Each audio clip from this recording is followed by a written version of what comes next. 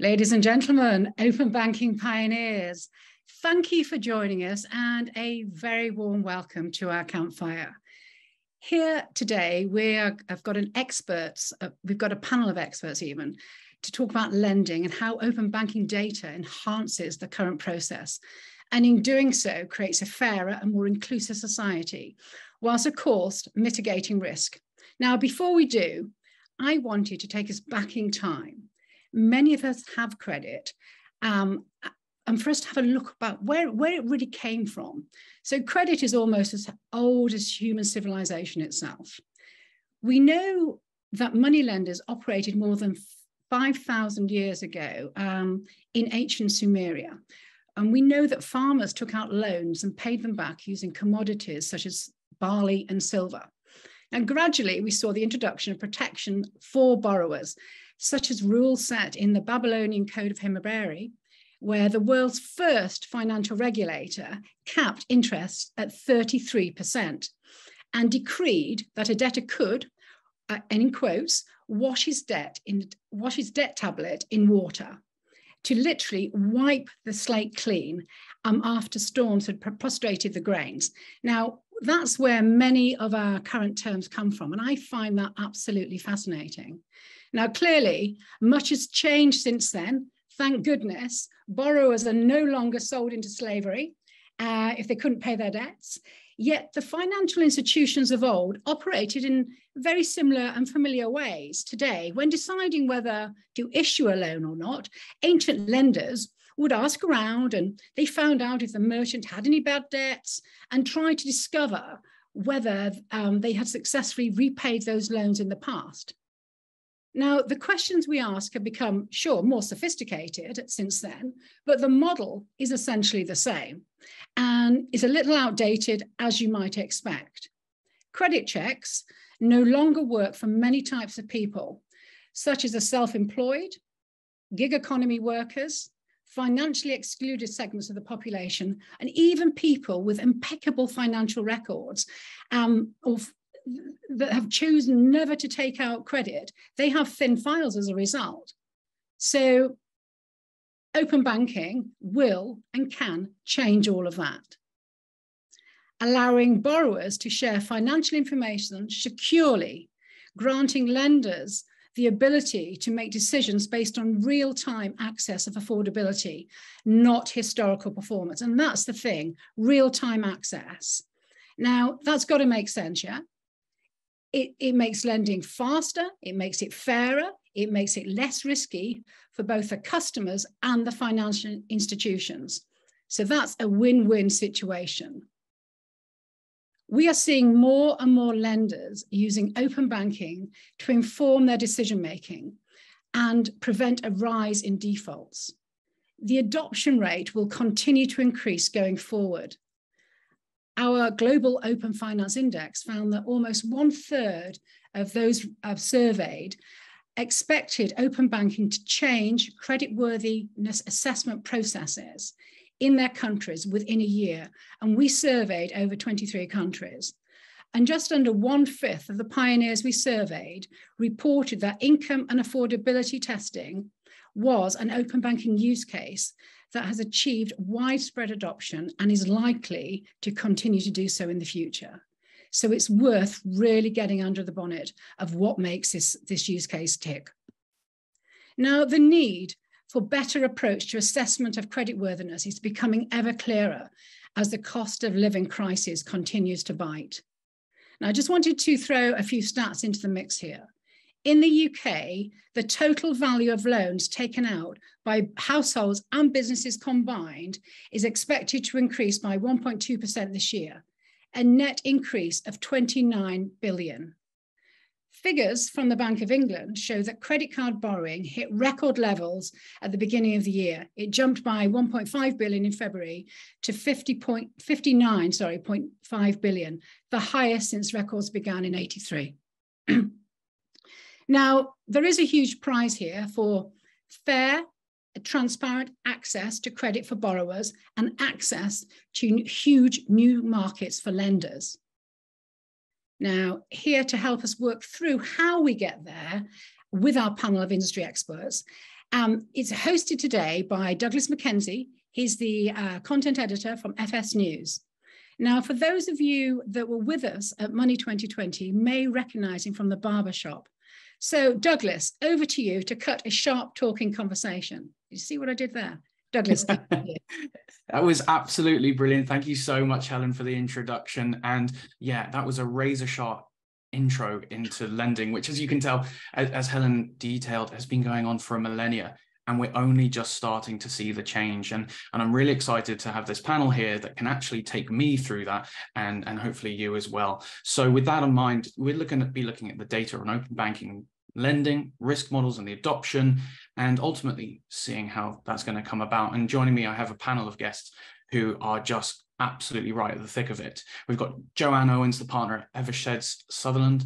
We've got Emma Steely, the CEO at Freedom Finance. We've got Daniel Jenkinson from Consumer and SME Lead at Open Banking Limited. And before we open it up to the panel, we actually have a wee fireside chat with Chris Corbett, the product lead over at Plaid.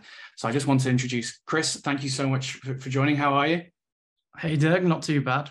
Good Absolutely amazing. Now, Chris, I think we should start off at the beginning, okay? What can open banking data actually offer to the lenders that maybe previously they couldn't get from traditional sources? Because if the lenders aren't going to get excited by the innovations, it's not going to happen, right? Yeah, absolutely. And I think it's important to start with what we have today in the world. And in the UK, we obviously have a very sophisticated credit reference agency market, one of the more mature ones in that scenario. And that data and the information that you can get from those agencies, to, as Helen set it up, is very important.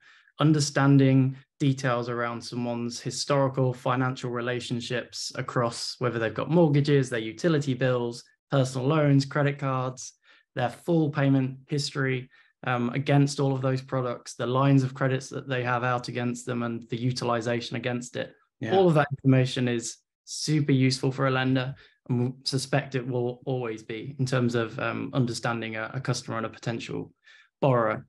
But really, that just gives you, if you think about yourself as an individual, if someone described you in that way, you wouldn't say that's a great picture of yourself. So we really see that as a bit of a sketch outline, if you like, of people. It's a bit fuzzy, it's a bit murky. You kind of get a sense for who someone is, but it's not really a true picture. And that boils down to sort of three key areas from Plaid's perspective on this. The first is a consistency. We'll talk a little bit in the panel around the FCA, and they've been looking into obviously the CRA market. Consistency is a big issue, even where we've got this maturity and the three big CRAs in the UK.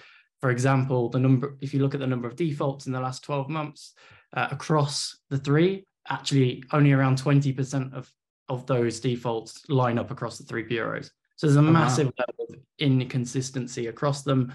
That also stems across even the number of active accounts, which sits around that 40% mark.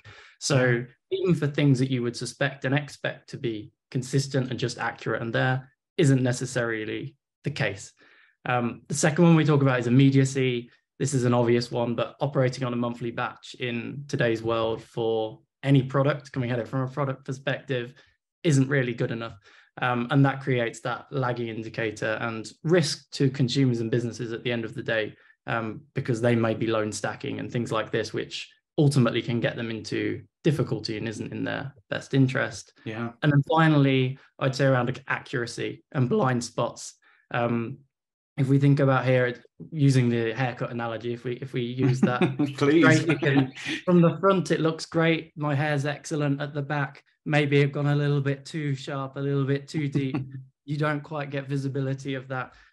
You wouldn't necessarily want to go anywhere with me with that kind of a look to myself. But actually, that's data that you don't see. That's information that you wouldn't know just by that sort of sketch outline. And so banking data gives you a much more holistic picture, a really true photograph of someone from all angles that you can then use in decisioning and affordability and much, much more. And that's what's exciting, because it's more consistent, more accurate and real time, and just gives you a different perspective.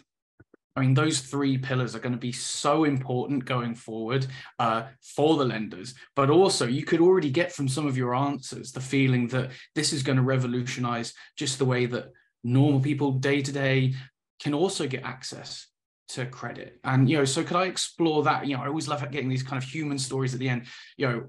What do these new data sources mean for the everyday applier for credit? How's it going to change the way that we can get access to it?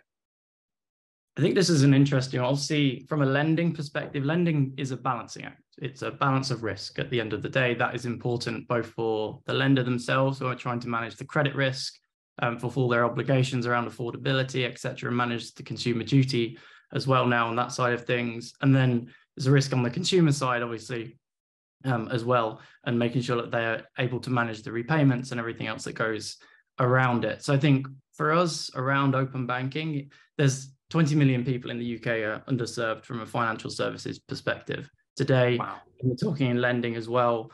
The obvious examples around thin file, again, shouldn't really exist and don't need to exist with open banking and some of the access to data that we've got. So just because someone hasn't had credit products in the past doesn't mean that they should be penalized. Or let's say they've had a life event, they may have been divorced and all the bills are in someone else's name, but they've got lots of cash in the bank that they could access. And yet they may be prevented from accessing financial service products. Same goes for anyone new to country or younger segments in particular, where there's around 5 million people who are underserved. So all of these segments of society at the moment we'd see as like prime candidates, and that's where a lot of lenders have focused so far on those edge cases. Yeah. But absolutely, ultimately, everyone has this view, because even on prime of surprising behavior there in both ways. And just because you get access to a product today doesn't necessarily mean it's the right product for you. And so can you really fulfill consumer duty without looking at this data and getting a really true picture of someone? Because you may be able to offer them a higher line, which may enable them to do certain things, or better pricing. And all these sorts of things boil down to improving competition and, at the end of the day, improving the products that people are able to use. Yeah, and it's that availability that's so critical, because divorce has existed in the UK for nearly 500 years, and to find out that people who've been divorced have been in that situation and we're only just addressing it in 2023 is absolutely mental. But I'm intrigued to think that we're at that point where, okay, we are now getting access to these new data sources. We are now looking at alternative ways to judge a person's credit score. But what's the actual process of onboarding someone using this open banking data? It's not just, you've got to come to the bank and provide your driver's license and that kind of traditional element. What's the actual process now? So with open banking, one of the really exciting parts to it is that because it was regulated activity, obviously the banks had to open up access to their financial accounts and the payment accounts through PSD2. What is exciting about that is that actually privacy and control have been baked in and always considered from the beginning, which is a very important part of the whole process. So the importance of a great UX is obviously a key part of that. And just because of the regulation doesn't mean that you're naturally going to get to that point. Yeah. What we see around lending is actually very high uptake, and we have around 85% conversion through the flow where someone is coming through that. But that's down to a lot of blood, sweat and tears in constantly experimenting on that and doing it for specific use cases and changing that depending on the use case, and making sure that privacy is front of mind for customers. And we find that that actually creates very positive outcomes for them. From the actual open banking process, relatively simple in the UK, thanks to some of the work that we've got Daniel on the panel later in terms of the OBE and some of the general groups that we've had in the industry bodies, which have really driven a high standard in the UK. And with PSD3 and other regulatory initiatives going on, that will only go in one direction and improve. But once a customer has selected their bank, they come through, they'd give consent, they get to see all of the privacy elements to that, the data they'll be sharing, agree to that, select their bank, redirect to a bank, authenticate in the UK generally by biometrics, which is fantastic, and then return and know that the data has been successfully shared or know that their account has been successfully connected. And so that streamlined journey helps people to adopt the services, and particularly in lending as well, where you may have paid a significant amount for a cost of acquisition. The last thing you want is a poor journey, which means the user then drops out and that potential borrower or potential applicant is lost, and also is obviously terrible experience for anyone that's been through one of those bad journeys. Well, because word of mouth is so critical, especially when it comes to fintechs. It's really how so much news gets passed around. To have that bad experience from the consumer side is, you'll go the way of the dodo. But I mean, with that in mind, you've kind of highlighted one challenge, but I want to explore it a bit further, because we've talked about these brilliant opportunities that can, for lenders and consumers of credit. But what are the challenges that come with this? You've mentioned privacy, but there's got to be operational ones around that too, right? Yeah, definitely. And I think the UX is obviously super important from that side. So having a reliable partner, someone with extensive and best-in-class coverage and is working specifically for lending as well, is very important. Even not having support for one bank, that means nobody who uses that bank can go through your flow. And so that's really, really important and is often forgotten on that side. The other part to it is that actually, it's obviously your onboarding journeys and things like this are not just about open banking. That is not the outcome. That's not the magical moment that the customer is looking to get to.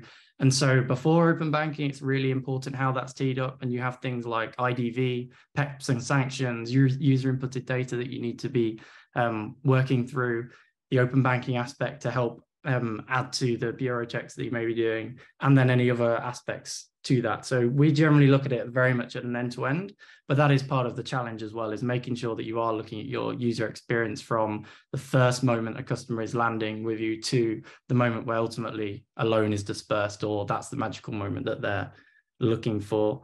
I know we talk a little bit more on the back end side of things as well, but what we've seen is a challenge for some more of the traditional lenders is, how do you retrofit open banking into your traditional credit policies?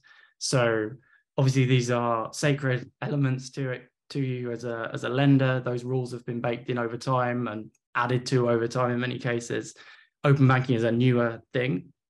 How do you weave that in and maintain the risk tolerances that you have and everything else that is already set up is a challenge that we've seen, and why we've also seen the neo lenders move very, very quickly in the previous years and be the ones to adopt the most, because it's easier for them to adapt. Be a bit more granular and exactly. Fascinating. Well, Chris, I think that actually leads us perfectly to invite the others around the fireside, since we are at a campfire. And I'm going to kind of reintroduce everyone by name again. We're just going to briefly go around it just so people can remember. We've had some brilliant user questions come to us as well, which we'll be answering at the end. But first up, as I mentioned, we've got Joanne Owens, who's a partner at Eversheds Sutherland. Joanne, thank you so much for joining us at the campfire. How are you? I'm very well, Doug. How are you? Very well indeed. Very well. Thank you so much. And also we've got Emma Steely, the CEO at Freedom Finance. Emma, thank you so much for joining as well. How are you? I'm good, thank you. Thanks for having me here today. It's such a pleasure. And last but not least, we have Daniel Jenkinson, the Consumer and SME Lead at Open Banking Limited. I'm actually going to go straight to, I believe, Joanne, because I'm intrigued to find out how the Credit Information Market Study examined how new data sources can be integrated into the mainstream credit market. And I would be intrigued to find out, like, what role does open banking actually play in that? Thanks, Doug. I mean, the Credit Information Market Study was a huge piece of work that was undertaken to really understand how the credit information market's working today. And I guess the purpose really is to ascertain how we build an effective credit information market for the future. And within the report, the FCA has recognised the value and the importance of open banking and has explored current use of open banking. And I think there is a real recognition that, and Chris has already talked to this, that open banking can provide alternative sources of data that you couldn't otherwise get elsewhere, to either fill in gaps or to give you a better picture of what an individual customer looks like. And I mean, the benefits of that are huge. So not only can lenders have perhaps more confidence when dealing with particular consumers that they're making the right lending decision for that customer, but also there's a huge piece around financial inclusion here and enabling customers who today, because perhaps they've got really thin credit files or are looking for a more bespoke credit product, wouldn't otherwise have access to credit. So there's a real recognition that I think open banking has a real place to play in a credit market of the future. I think the challenge is going to be increasing the use of it and how we use it. And I guess bringing everyone along for the journey. Chris already mentioned, some lenders who've got very traditional models already, how do they make that move? How do they integrate this type of data and use it effectively? How can they be sure that they can trust it to reach the right lending decision? And I think similarly on the consumer side, there's a piece to play about bringing the consumer along for that journey, and I guess educating the consumer on the benefit of open banking in terms of the power that they have to be able to use their data in a way that's beneficial for them. Absolutely amazing. And if I could come to Emma as well, I know from your experience in the industry as well, you've been looking at utilizing different forms of data when it's really been quite difficult to access. So, I mean, do you have anything to add to what Joanne was saying as well? Yeah, absolutely. I mean, from my perspective, open banking has kind of been around forever, right? It just used to be sent in via a fax machine. So, it's just a change. And so traditionally, we have always used bank transaction data to underwrite. It's just moving now into the digital age. And so for me, it's absolutely critical on the mainstream credit market. And I think from, historically being on the side of being an AISP and, working with the credit bureaus, all of the credit bureaus now are engaged and have open banking offerings that they want to use to drive that financial inclusion. But actually now being on the other side of it at Freedom and working with our panel of lenders, what we're actually really seeing is it's really a handful of lenders today that are actually using that data to be able to say yes and drive that inclusion. And the ones that do, they do it incredibly well. But actually the majority of lenders today are still using the data to say no. So therefore, instead of driving the financial inclusion, they're actually driving financial exclusion. Oh, frustrating. Frustrating for the consumer, yes, but kind of understandable to a certain extent, because what the lenders need is they need confidence to be able, from a conduct risk perspective, that actually it is okay to say yes to this customer. And as much as I sit here and go, oh my goodness, open banking has been live since the fax machine and prior to that, and it's been live in the market now for over 5 years, and we've been saying the same things for 5 years. Actually, it takes time to learn to use this data, and then you do have to adjust your policies as an organization as well and get comfortable that actually you can lend to more people without necessarily adjusting your risk appetite. And that's been a big challenge in the market, and something that as an industry we all need to come together to solve. I completely agree. It is going to be a complete community and ecosystem-wide change to really enact change for good. But to your point, Emma, you mentioned how it's only a certain amount of lenders that are really utilizing open banking right now. And there was actually an audience question that asked a similar vein question. So I'm going to come to Daniel and let you kind of say hi to everyone. No, I don't have perfect data, but I got some interesting insights. And I agree that adoption of open banking by lenders is still quite patchy. Where it's used, it does seem to be delivering, quite extraordinary value. There's one study that found that 70% of community lenders are using open banking data. So these will be smaller lenders targeting more marginal communities. So 70% is very significant. But I think anecdotally, when you move more into mainstream lending, it's used much less or not at all. For example, it might be used if a loan goes to referral. So if you can't say yes or no on the initial application, it may go to a separate unit and they may use open banking data to use on that decision. But I think, even withstanding that, we see around 20% of our live to market TPPs are active in the credit space. So that, the open banking ecosystem is very broad. It covers all kinds of different propositions. But just slightly under 20% of all the TPPs live to market today are working in the credit space. So it's clearly a very vibrant and active sector. And it's clearly working for those lenders that are using it. Now that will be key. I'm starting to actually get a real feel for that. It's not this magic bullet. You actually have to kind of look at how the use cases how it can impact your risk, and then some of the brilliant kind of use cases that we heard from Chris earlier as well can really come to fruition. But I'm going to be the bad guy and stay on these kind of potential challenges for a bit longer.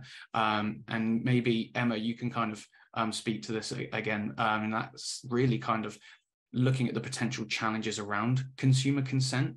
Now that we're entering this entirely different kind of data as an almost, I think the overused term is an oil at this point. So do customers actually really understand what they're agreeing to this end? I don't see how a customer can't understand, because open banking came out in the same year as GDPR, so it's all very much built on those principles, and it has explicit consent. So the consumer can see quite clearly, every AISP has to display, what the data is being used for, how much data is being used, and for what purpose, and that consumer consents to doing so. And just as Chris was talking about earlier about seeing 85% throughput, when I was account score at Equifax, we saw exactly the same. We were seeing 80 to 85% of customers going through the journey. For the customer, they don't need to know that, oh, this is open banking. They need to understand what that value exchange is, and it needs to be actually about if they are for example a marginal decline, or they have a thin file customer, actually if they are to share their data, then they may get something that otherwise they wouldn't have got before, and that could either be a credit approval or an improved interest rate. And some of the lenders are moving now, or have already moved, to giving reduced interest rates based on having access and being able to monitor and understand the data. It's important that they continue with the recurring access to understand that customer's circumstances and be agile as lenders and adjust accordingly to what they're seeing in the customer once they have lent to the customer as well. Fascinating. So it's not really just kind of one stamp, you've opened up your open banking data, and it's actually going to progress. And I imagine as the data becomes richer, that's also going to be changing. It has to be this dialogue. And Chris, I'm going to come back to you once more and see if you've got anything that you've seen in this regard when it comes to privacy and also the consent as it evolves.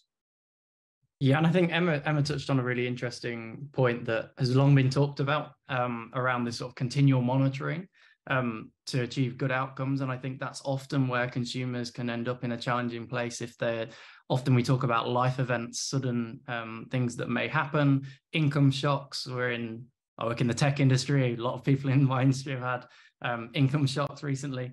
And that kind of thing at the moment really isn't captured by a lot of lenders. Underwriting is seen as a snapshot done at the point where you're distributing your loan, whatever product that may be. But we are seeing much more interest in that ongoing monitoring side of things. And that helps just to make sure that everything is going along as you'd expect for customers, and to show early warning signs for customers if their income has suddenly dropped off. And that's one of the areas where open banking can give a much richer insight into data, and the real-time income verification is hugely powerful for people, and people that are maybe thin file as well are good examples of that. But if you see a sudden drop off from that, then you can reach out to that customer and see what's going on. It might just be that they're in between jobs. They might just be taking a break, but they might be in quite a stressful situation as well. And so these kind of things we're starting to see a lot more interest in, and that is both beneficial for consumers and for lenders in that if they can prevent that customer going into a collections process, then they absolutely want to be able to do that. And that's positive for both sides. Yeah, that sounds absolutely amazing. I love hearing about how we can use fintech for good, and actually enabling people that, as we've talked about throughout this whole conversation, thousands of years not had access to it. And now we're starting to see that change. But with that, and when I hear thin file, obviously you've then got to think of the potential fraud risks around that. And Joanne, if I could come to you and ask, what are the fraud risks around open banking, and in the lending space, and can these risks actually just be mitigated? Yeah, I mean, I think risks can be mitigated. I think, fundamentally, people are opening up access to data, and there's obviously a concern as to who else can get access to that data, you know, if there's hacks or whatever. But I think fundamentally all of this can be mitigated, and there already are guardrails and protections in place that have been built in through the historic legislation. I think, and this links into the previous point that we were just talking about, I think it might be the perception of fraud or the fear of fraud that is concerning for certain customers. And I think that's where you have to bring people along for the ride, and you have to educate. If we think about a traditional banking relationship, you know, that was very much a private relationship that people wouldn't share with anyone else. And, you know, I think of generations older than me, they certainly wouldn't have spoken to anyone else about money, and they certainly would have been reluctant to share their banking information with other people. So I think there's a real thing here about educating people on the protections that already exist. I think there's some confusion, if I'm honest, if we look at what's going on currently within UK financial services and things like APP fraud. You know, what is the message that customers are given to protect themselves from APP fraud? Don't share your bank details with anyone. So there's contradictory messages, I think, that people receive. And I'm not saying that that's wrong, because obviously those messages serve a purpose. But I think it's about balancing that and educating people that actually it's okay to share your data with the right people. But there is a huge piece for me there around how you bring consumers along for the ride. You give them the confidence that they've got protections, and also that I guess that the industry is working together behind the scenes to make sure that the right protections are in place, and fundamentally keeping up with the fraudsters who are obviously trying to undermine and take advantage of a lot of this. Yeah, you obviously noticed, you know, especially post 2000, when so much of society got moved digital, the fraudsters just had a field day. And it's fascinating to see that education, maybe in lending and credit, has never been particularly great.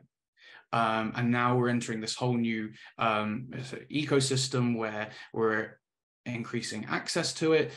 But are we increasing the amount of education around it? And now that the fraudsters are moving just as fast, if not faster, than a lot of the white hat teams, then suddenly things become a little bit scary. But Emma, you brought up sending data over by a fax, and obviously that's quite a huge paper trail. How does that, how is that changed really when it comes to the kind of the fraud risks, and are we actually in a better place?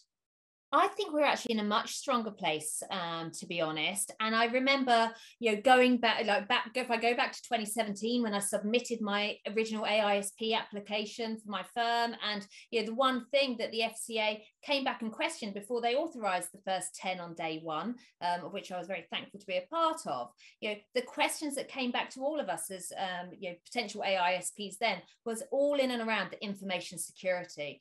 And I've been in regulated firms for far longer than I care to mention, really. But the fact is that the FCA was so hot on making sure that all the security controls for all of the firms that they authorise were in place, and that was something that I found incredibly refreshing at the time, and continue to do so.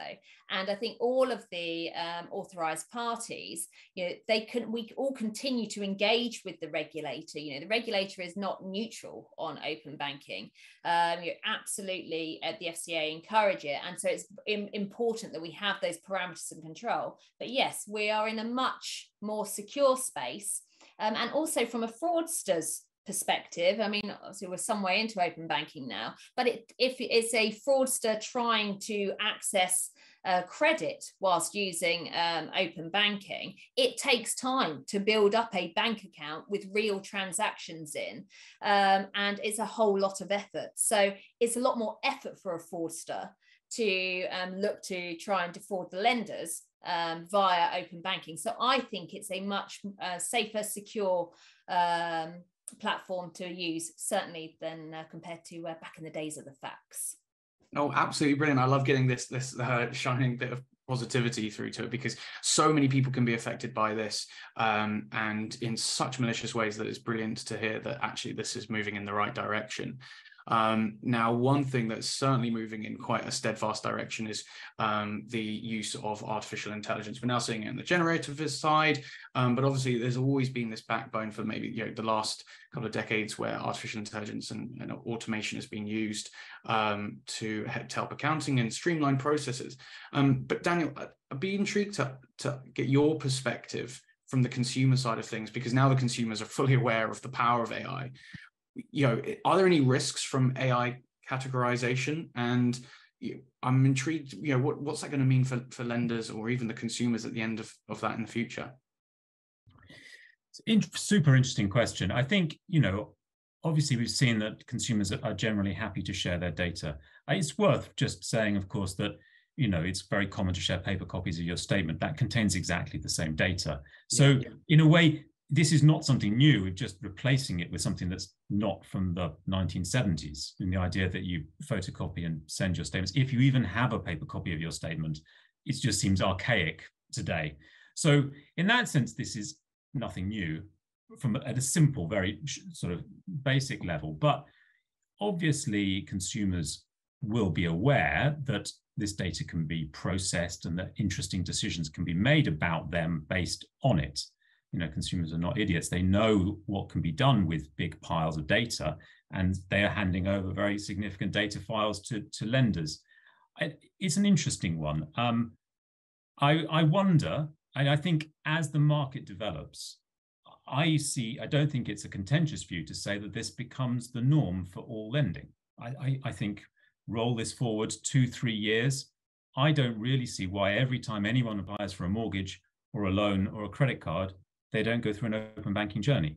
I think that's probably the way we're going. Crystal ball time, I know. And I think if that happens, I think there should also be in parallel a conversation about some of the ethics that go along with that, about what is appropriate and what's not appropriate to do with that data. I'm not suggesting any lenders are currently doing anything unethical with the data, but I think there should be a parallel conversation about what is right and what is wrong about things that you can do with that data. I think that's just an appropriate thing that should happen as we go through market shifts. And you talk about AI, there is talk about trust marks for AI and the way that it's used.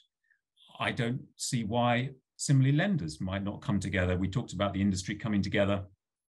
It might be that the lending industry wants to come together and develop a trust mark that says, yes, we used your data. We're not ashamed of that. We don't hide that.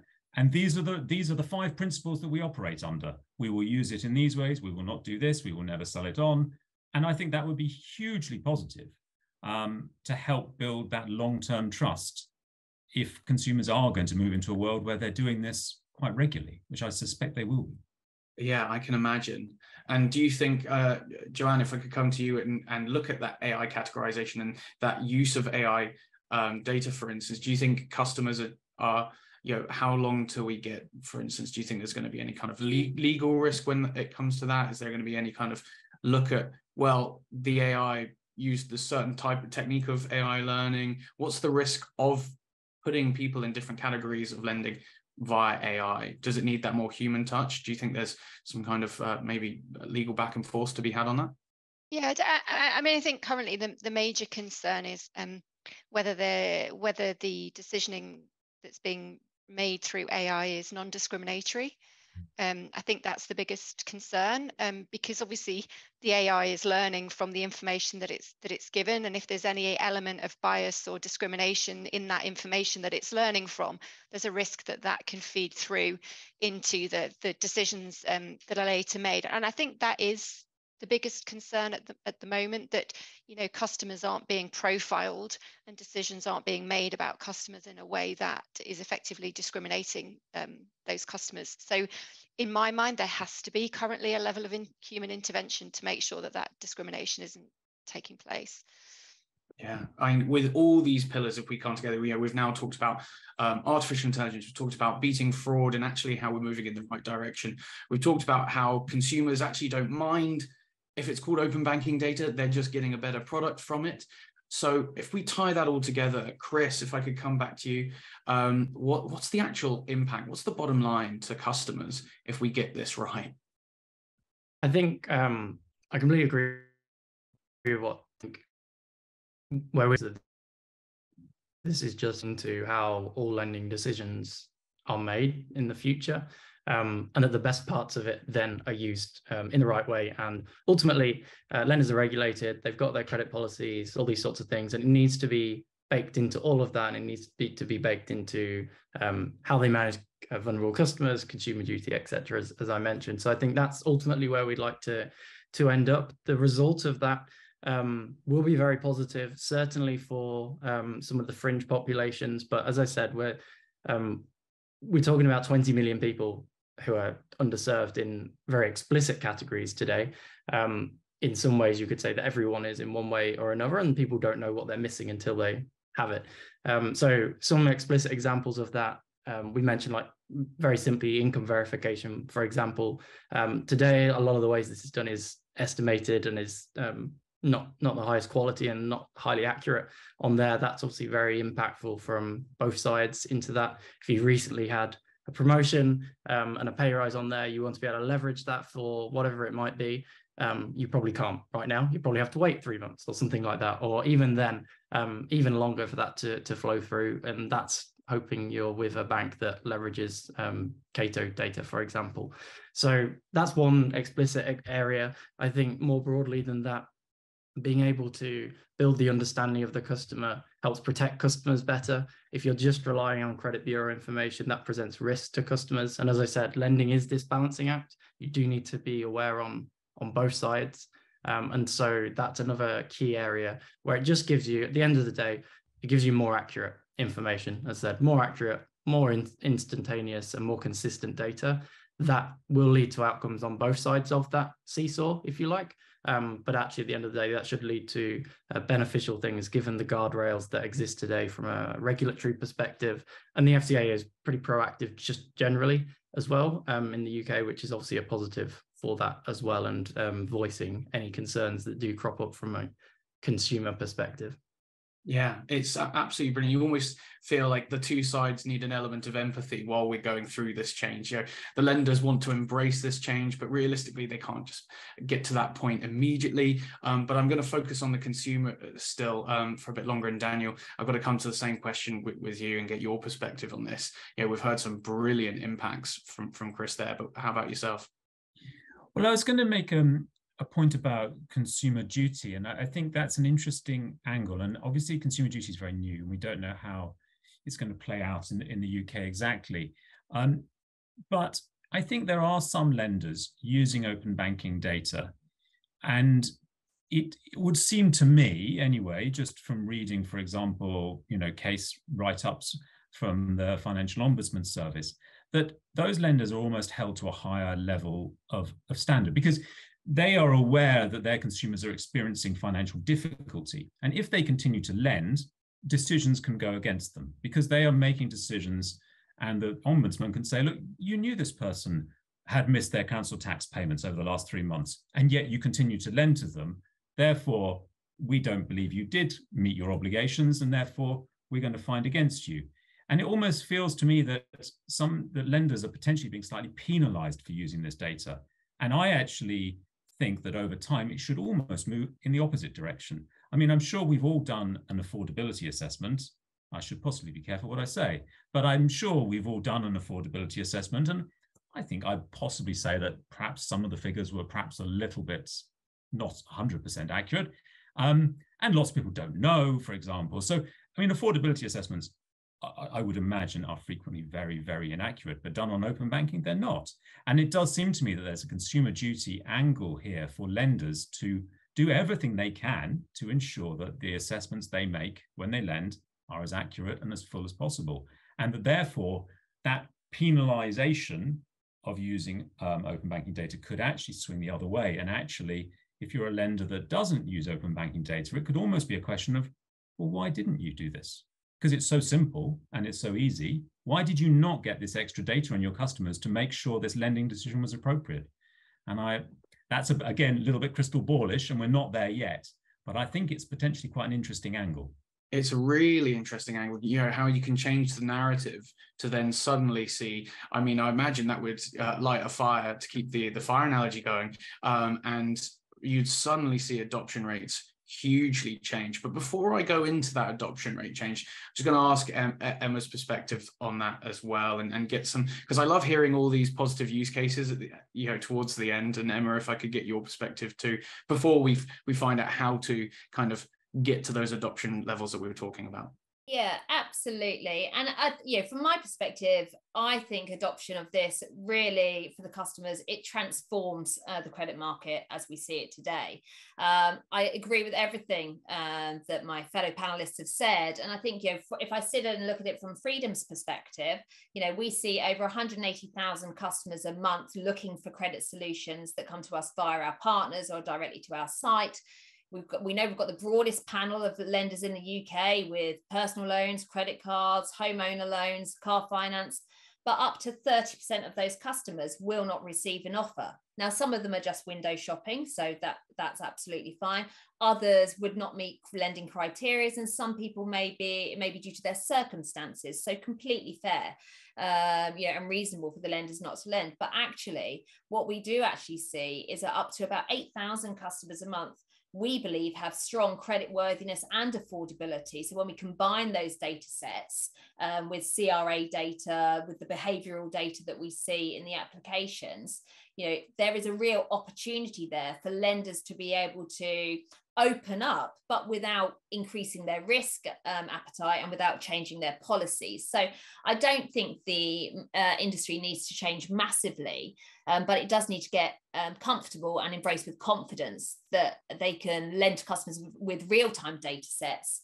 And that can start to deliver some equity in the financial services space. The other point I just wanted to quickly make, and maybe it's going back to the AI piece slightly, but we do know, there is absolute data bias in our models and in the bureau models, and that is not because it's deliberate. It's certainly unconscious bias, but these models were designed at times decades ago, primarily by men, by white men. And so you can be, with the open banking and with the additional data sets, there is absolutely the opportunity to drive that inclusion when it also comes to race and sex. So they, for me, are the absolutely wider opportunities that we have if we get this right for the customer. Yeah, truly. In fact, I saw just a couple of days ago, we've only finally got to the point where there are as many women as CEOs and founders as there are Johns in the world. And surely by opening up this floodgate of information, we're going to realize that more than half the population of the world is perfectly suitable on a credit way to get credit for a business and everything like that. So I'm so excited to see the societal impact that all this is going to happen. But first we have to get there. One viewer actually brought in the question is, which was fun enough, one I was going to end on. And Daniel, I'm coming to you with this. Could lending be the kind of TFL moment, I think they put as for open banking, that finally drives full mainstream adoption? What's the cork that's plugging this adoption rate? Yeah, that's a really interesting question. Could it be the TFL moment? It's an interesting one. I think it could well be, but I would like to bang the drum for some other open banking use cases that I think could also potentially be TFL moments. I mean, we're talking about credit here, and I think at the moment open banking is held back because it is only payment accounts. And I think we should be looking, and we are obviously working on expanding out to other types of accounts, so that if you're looking to refinance your credit, you can access all those other credit accounts and see what they're like. That needs open finance, and I know it's on the JROC's agenda, but I think that is super, super important because it would actually make PFM work fully, because you'll get exposure to all people's accounts. And I think that's a huge one. I also would bang the drum for savings as well. Obviously, slightly controversial as we've got a lender on the panel, it would be better if consumers didn't need to borrow in the first place, I think. Possibly a philosophical debate for another day. But, we know there are at least 20% of the UK population that have no savings at all. So when something goes wrong, their boiler breaks down, their van breaks down, they can't get to work, they are forced to go and get credit. And if there were solutions, and open banking can power these solutions to help them save more, it could be that some people would not be forced into credit because for everyday emergencies. And I think those kind of automated savings apps could also be another TFL kind of moment, because I think they are a very, very broad applicability to a lot of people. Yeah, now that really, I mean, that is a real topic for a whole nother day, but we can kind of segue into it slightly with another audience question. That is kind of, I'm intrigued to this kind of moral area and the fact that it seems like a lot of near prime and payday lenders are using this open banking data. They're the ones that have embraced it. And I'm wondering, Joanne, could you maybe speak to us a bit more about, what does that show us if that's the case? I mean, I think, well, number one, sort of those products are considered to be higher risk, and they're very much on the regulator's radar. So I guess in terms of scrutiny around lending decision and the correctness of the lending decision, there is definitely more incentive for those higher risk lenders to make sure they're getting those lending decisions right. I think also historically, the way that sort of traditional credit is reported and the delay in terms of reporting, that customers can have very short-term borrowing products that wouldn't necessarily hit their credit file until a month, 2 months after that product's been taken out. And so if you're a lender looking to lend to someone, there will be data that could be missing in terms of that customer's existing credit commitments and how they're paying existing credit commitments. So there's certainly advantage to being able to have access to real-time banking data that will show the money coming in and going out of an account. But I think, the takeaway for me is probably around the gaps in the traditional data versus what open banking can give you and plug to make sure that appropriate lending decisions are being made. Yeah, it's finding that balance. And again, that's another theme that I'm really hearing in this conversation is not only is it balance between the lenders to be more proactive and the consumers to be more demanding, but also there's so much conversation to be had around everything. And it always seems to be this weighing scale of how much is too much, how much is too little. Are we being a good society if we're doing too much and making it too available? And it's a fascinating conflict. But Chris, could I maybe get your perspective as well on this? I know Platt works with a lot of different types of organizations, and have you seen certain types, really kind of go for it a bit more? Yeah, I think what we have seen previously is maybe a reticence from some lenders. I think you can get into these conversations and it can sound quite daunting or complex and everything like that. I think we've done a lot of work just to simplify the whole piece. As I said, the user experience, you shouldn't need to worry about that. The privacy side of things, you shouldn't really need to worry about that.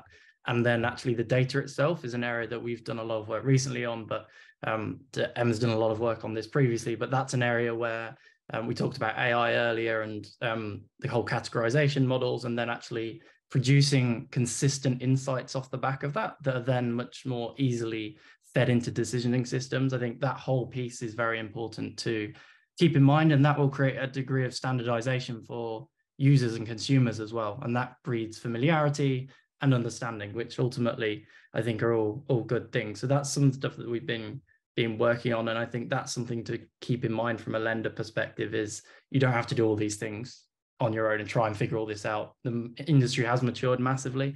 And so previously, we saw more neo-lenders, as I said, newer to market, focusing on open banking. We also have really interesting use cases that aren't actually lenders, but who need to conduct affordability analysis for various reasons. We work with a company called Lightning Social, and they produce and they distribute grants to people, but they need to know if someone's eligible for a grant. How do you do that? You need to do an affordability analysis. So they're not lenders, but the same tools that we provide, they use. And so that's super important to consider. And there's several other use cases around that as well. And that's where we'll get to. And that's what we're starting to see as the open banking has matured. There's a degree of solidarity. It's quite solid now across the banks from that side, getting better. The journey is solid and clear for people. How that's used is then much more easily accessible from a lender perspective. And so now we're starting to see more traditional lenders move into the space, or at least have a project, identify it, go through the use case that's most relevant for them. Daniel mentioned some of the other areas, but it might be VRP might be the best way. And they actually start from a repayment side rather than an underwriting side. or they start with the identity and verification side of things. So there's a whole span of that. But I think we're certainly at that point now that we're seeing that difference between early adopters and then the early mass. We're certainly in the early mass stage now. Well, I'm going to pick out that word familiarity that you used in there, because I think that's been so key to a lot of digital success. In any industry vertical or any industry, is once people become used to it. I know, Joanne, at the beginning of the conversation, you were talking about how, older generations have been, hammered into them that do not share your financial data. And now it's getting to this conversation of, oh, do share it, but just with the right partner. And if we start seeing those traditional institutions actually move into the space, I'm sure that's only going to absolutely increase adoption. But one thing that increases adoption, especially when it comes to fintech here in Europe, has been regulatory oversight. And you see here, whenever a regulator enacts innovative ideas, we will follow suit, unlike in other geographies. So Emma, could I get your perspective and see, when it comes to Europe anyway, could, or at least should, the regulators play a more active role in encouraging open banking amongst lenders? Well, I will always say yes. So right now, I think, there are, there's the consumer-driven markets, which the US absolutely is, right? The US, it's not about bringing in regulation in the US. And so it's really that US consumer saying, I have the right to share my data and do what I want. In the UK and Australia, Canada, it's been very much about the regulation. And I think the fact is that when the regulator takes control of it, what that starts to enable is that ability to give the consumer to feel in control and feel safe. And that is a really important part of it. So, from my perspective, I would very much like to see, the regulator continuing to drive this kind of momentum, really globally. You start to see where that adoption happens. There are some markets that will always just be driven by consumers saying, I want to do it this way, being market-led like that. But for Europe, to me, it would absolutely be regulatory-led. Perfect. To be honest, I should have expected that, but also I've now got to get Daniel's perspective as well. Yeah, I think I agree. And obviously, in terms of regulator-led, well, I think it could be industry-led as well to a certain extent. I think as the market matures, I think the industry could come together to communicate the benefits of doing this and to explain why it's safe. And I think that could be a very powerful thing, and potentially more powerful than the regulators doing that. I think regulators have a key role to play in opening up new data sets. So moving towards open finance, I think, is very important. And I do think as well, regulators in terms of the actual rules that govern lending, so the CONC rules, I think those don't fully reflect the fact that open banking data is being used now, and I think they could be updated and incorporate new guidance on the way in which open banking data should be used. So I think there's definitely a role for regulators, but I think there's a role for industry as well to play to push this forward. There goes that balancing theme once again, and we are coming to time, but Joanne, I'm going to come to you to kind of probably round it off and kind of look at this kind of balancing act between regulators and industry innovation when it comes to lending, please. Well, I think it's fair to say, and Emma made this point earlier, that at least from a UK perspective, the FCA is very focused on financial inclusion, but that's balanced against financial inclusion, but that still means you've got to make the right decision. So yes, it's right that consumers should be included, but you've still got to ultimately reach the right decision, and you've got to do that in a way that protects the consumer. They're always going to do that because regulators are always going to have a consumer protection objective. But I think my take is that the regulators do genuinely see the benefit of open banking, both for industry and the consumer alike. I think there's a real drive for consumers to have power in their data and to be aware that they have power in their data. And I guess that comes back to what Emma was saying about, the US market, where consumers are very much, this is my data and I'm going to decide how I use it. So for me, I think there is the protection there. I think that protection is going to evolve as the market evolves. But fundamentally, open banking, open finance is clearly supported, and there's no reason to see why it wouldn't continue to be that way. Absolutely amazing. Well, I just want to say a massive thank you to the Campfire panel. It's been brilliant being taken through that kind of journey, seeing where we started, how it contrasts from where it started, and really the exciting opportunities in the future, but also the challenges that we need to overcome. And I mean, you're the ones that are going to be leading it. So thank you so much for sharing your insights. I've been Doug Mackenzie, and I'm going to pass it back to Helen. Thank you so much, everyone. Doug, thank you so much. That was fabulously hosted. It was such a shame to bring that to an end, wasn't it? It really was. I really enjoyed it. It was good. I would like to thank all of our panel for sharing their insights in such an in-depth way. For me, there was a couple of key takeaways. I love the idea of the TFL moment. Thank you to whoever in the audience asked that question.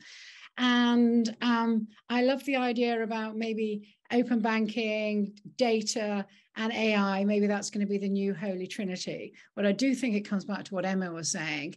It's about that value exchange, isn't it, really? So a huge thank you to all of our panel. Our campfires are now seen in 40 countries over the world. So I would like to thank everybody that is tuning in to watch. Thank you very, very much. I'd also like to say thank you to the OBE team. They work amazingly hard behind the scenes. So a big thank you to them. We will be posting this on social media. So please do share it with everybody. And that way we can continue to grow this amazing use case of lending. So all that remains for me to say is, goodbye and take good care. See you next time. Cheers. Bye for now.